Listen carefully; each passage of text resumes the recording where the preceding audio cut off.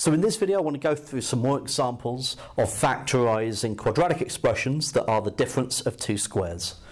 So this time I've reversed the order of the terms again.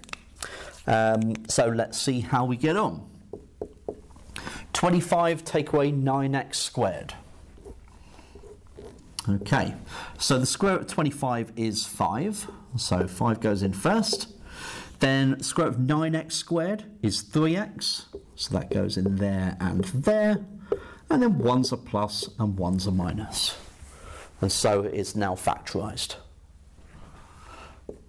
Number 2, square root of 25 is 5, that goes in first. Square root of 16x squared is 4x.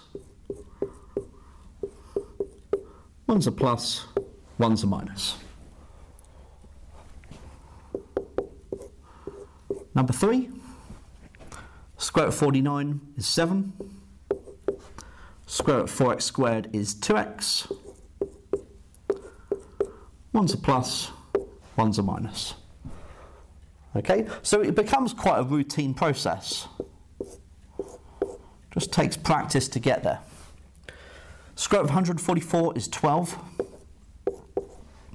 Square root of 25x squared is 5x.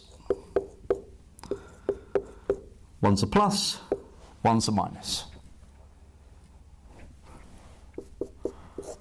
Number 5, square root of 169 is 13. Square root of 64x squared is 8x.